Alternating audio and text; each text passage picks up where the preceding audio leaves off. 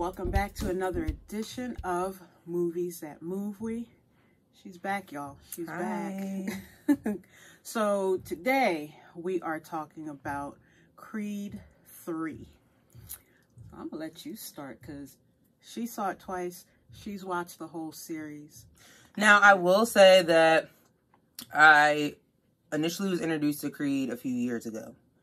It was not something that I was into since day one or anything like that. I was introduced to Creed a few years ago and fell in love with the first two movies before this one.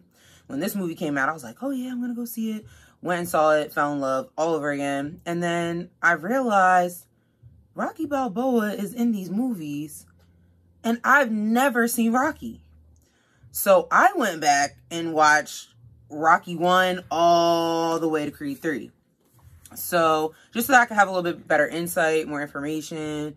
You know, there's a lot of references that are used, such as, what was it? Punchy? Yeah. Yeah, so like, yeah. And even now my daughter loves it. So I did, you know, do a little bit of background research before like watching Creed 3. So I did not, because I don't know, I've never really had a particular interest in the whole Rocky series. Like, everybody knows the Adrian part. I mean, but I think if you watch it, running up the Philadelphia Art Museum steps, which by the way, they recently moved the statue. Oh, where'd they move it? I don't remember, but they did move it. It's Oh, not there that's anymore. sad. But it's not stopping anybody from running the steps. They still run and do the whole. That's kind of sad though. Yeah.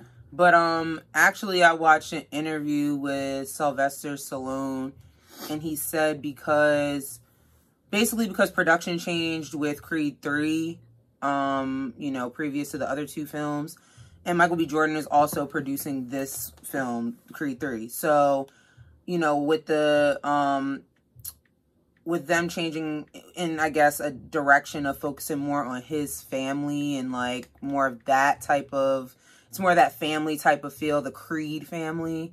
He said that, you know, he didn't really feel like he needed to be a part of it as Rocky, like playing that Rocky character. He didn't feel like he needed to be a part of it because it's more focused on the Creeds. And he said, you know, he's not in this film, but, you know, if they do a Creed 4, he's going to be in that.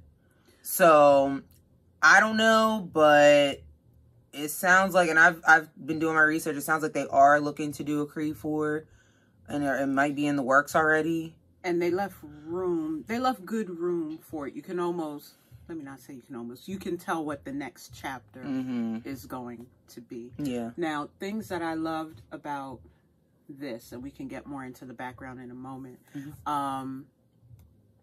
they included a deaf character, the young lady that played, what was her name?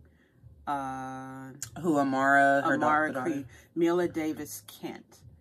She's deaf in real life, and basically the whole cast and I think the crew learned sign language so that they could communicate with her on set, but also because they would be using sign language in the film. And there were even they made Brianna, played by Tessa Thompson. They made her. She was starting to go deaf, and so I love when I see films that take a group that's not centered usually, and they bring them in. They go, okay, this is what they have or who they are, and then they just let the character be from there. Like, you noted the inclusiveness, but it wasn't like you have to do this around deaf people kind of thing. It was, she's deaf and this is how they build their life or how it changed their life, and it's not, it doesn't overpower the actual story. And it was nice to see, I guess, how far they came from that, because in the original Creed 1 and Creed 2, we know that Bianca is losing her hearing, and she's an artist. Like, this is what she does for a living. So if she goes on stage, you know, she can't hear herself properly and things like that. So it's kind of like, you know, to see how she's kind of overcome, at the character herself, how she's overcoming it. When they had Amara in Creed 2, Michael B. Jordan's character, Adonis, he was very like, oh my gosh, what does this mean? What is she going to do? Is she going to be normal? Like, all of that. And it's kind of like, you know, to then see that everything kind of turned out fine. You know, they ended up learning sign language. The house is completely designed for a deaf person. Adonis's house is completely designed. So, like, the floors are see-through. There's lights whenever the doorbell rings or whenever there's, like, an alert in the house. Like, the lights change.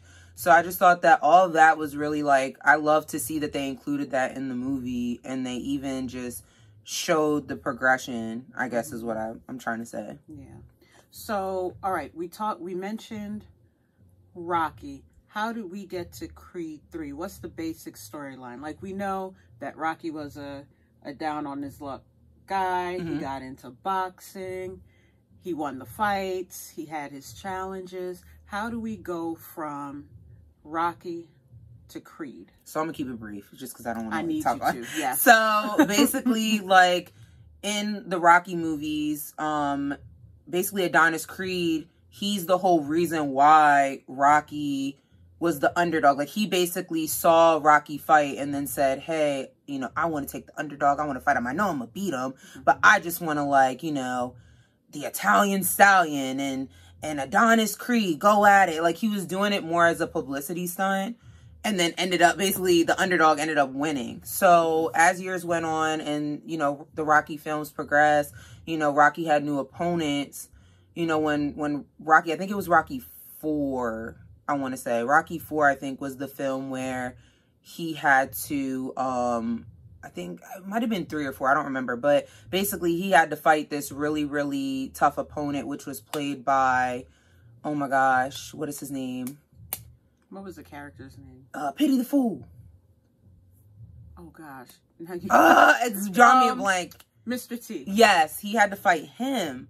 And basically, like, Adonis kind of took him under his wing and said, like, look, I'm going to train you because you just lost your way. You've gotten so into all of this. Because at that point, you know, Rocky was just a figure. He was popular. He was doing all these ads and everything like that. So Apollo Creed trained him at that point and they became friends. And then that's when in the next film, Adonis Creed dies because he fights Drago, which is the Russian fighter. He ended up fighting him and Drago killed him in the ring.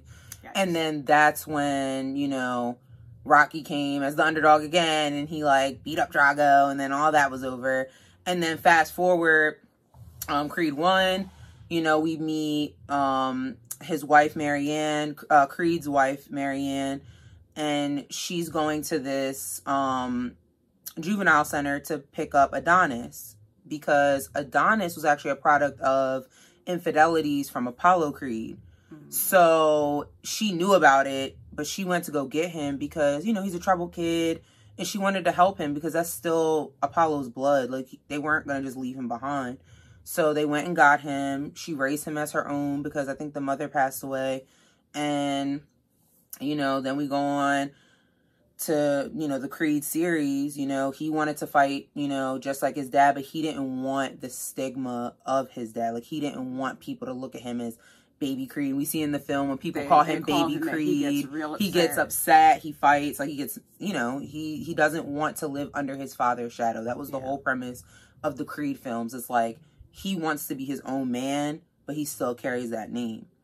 So that's how we kind of progress from Rocky to, like, the Creed films. To the Creed series. And then Rocky ends up training Apollo in 1 and 2. He ends up being his trainer. Okay. And so Diamond Dame, played by Jonathan Majors, comes into the picture because he was in that same juvenile facility with him, yeah. And, you know, they had their share of trouble. And when the movie opens, it kind of opens with a flashback. And it was Jonathan Majors, young Jonathan Majors' character. He was like a Golden Glove in their town, so in California. So basically, you know, he went with him to all his fights. He was basically like the dude that carried his bags and everything like that. Like, Apollo was the one that was going to go on his things and, you know, help him make deals and stuff like that. Like, in the first scene, you see him hand some woman some money, like a load of money or whatever. So it was like, he was kind of like his right-hand man at that time. And, you know, as kids, when they were in this juvenile facility, they ended up basically, you know, running into some people that were supposed to be mentors, but ended up not really mentoring them the way they were supposed to. Ended up being more abusive than helpful. So you see where, I guess there's that flashback where they're coming back from this big fight. Diamond Dame wins and everything, and they got all this money, and they're talking about going to the corner store and getting some snacks and everything.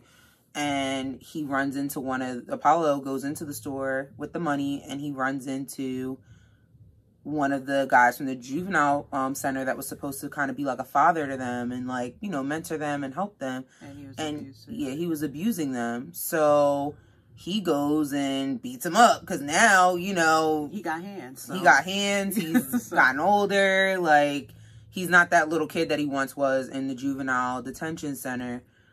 And unfortunately, it led to Dame getting involved. And at that time, Dame was carrying guns, and he was also involved in some other stuff that he shouldn't have been involved in. And he ended up getting locked up. Apollo went free. Right. Apollo ran. And Dame took the blame for everything. And because he was carrying a concealed weapon, like, you know. Right. And so he comes back into the picture, meets up with Creed, and is like, yo, I want the belt. I want to be right back on top. He wanted to kind of pick up like nothing happened in between. You just got out of jail, and he immediately wanted to be the contender. And so the story progresses from there. We're not going to give away anything after that point, but normally when you get a twist in the story, there's a little twist. And usually when you get the twist in the story, it's kind of a big thing that happens, but this was the simplest thing that turned everything on its head and basically got the two of them in the ring together. So if you haven't seen it, which by now I think everybody's seen it. We went to see it last week. You know what? I don't want to say that because these movies go in and out, and Creed is now available on streaming. That's what I was getting to. So it is available. If you haven't seen it, it's on streaming. I think at this point it's headed into the limited theater availability. So if you haven't seen it, or if you saw it before, go see it a second. She saw it twice. Go see it a second time. It's actually really good. I love the way they put it together.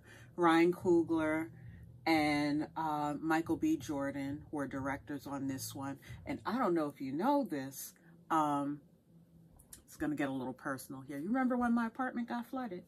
And I had to stay in the hotel for like 3 months? Yeah.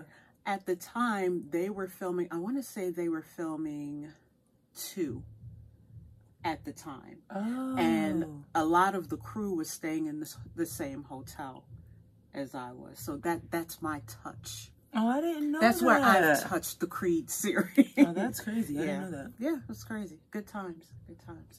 So anyway, you got our recommendation. 5 all the way around. And I seriously recommend if you really want to get into it or understand even a lot of there's like little things that they're going to like throw in there. Creed is not one of those movies where you have to watch them in order, but it's good to watch them in order, and it's good to even start as far back as Rocky so you get a lot of the references and then you kind of understand the history, because even Duke was he's the son of Apollo's trainer. The guy that was training him. Oh, okay. Got it. So it's like there's just a lot of history that it's good to watch the Rocky movies first, just so that you have that background information. But I definitely recommend starting from the beginning. I know Rocky and Creed, they're available on HBO Max and Amazon Prime right now. Okay. So it's a nice little Easter watch, or, well, I guess we ain't on Easter, but, you know, today's Easter. But moving into summertime, you know. Yeah. On them rainy days that we've been getting. Yeah, go ahead and watch it. But I think we both give it a 5. I'll say this. Watching it for the first time, it's predictable, but not in a bad way. I think all sports movies are like that. Yeah, though. I mean, it's named Creed, so guess who won? Yeah, it's like, you know that somebody's... But it's all about that, like, anticipation. Because you know in the film they're going to get knocked down a couple times. But it's how they get back. That's what makes it so enjoyable or fun. Yeah, like, and while we were in the theater, there were people that were like, get him! Hit him! No, I was like they were watching a real boxing match. Yeah, and it's like that. Like, I'm doing the same thing. I'm like, hit him. Like, it's just like... We were on the front row. Don't ask why. We were on the front row, and we're sitting there like... And, you know, I'm not a front row person when I go to the movies. I hate sitting in the front row, but that movie is actually worth watching in the front row. I'm not even going to, like, lie. That was actually okay to see in the front row. Okay. Well, that's all we have for you today. Thanks for joining us. I think next week I'm going to do a classic. I think as long as nothing else changes, we'll be bringing a classic. So, yeah, this one you're going to have to dig up. You're probably going to have to go to the library to find it, but I'll put the announcement in the banners. Make sure you follow us here. Find us on Facebook under Movies That Move We. You can find our entire playlist, everything that we've done before this, on YouTube at Media That Moves We, and then click on the Movies That Move We playlist. Don't forget to invite, like, share, post, invite your friends to come and watch. And hey, don't hesitate to leave some comments below. Thoughts, questions, things you like, things you didn't like. Share. That's what the whole purpose of this is. So until next week, thanks for joining us, and we'll see you later. Bye.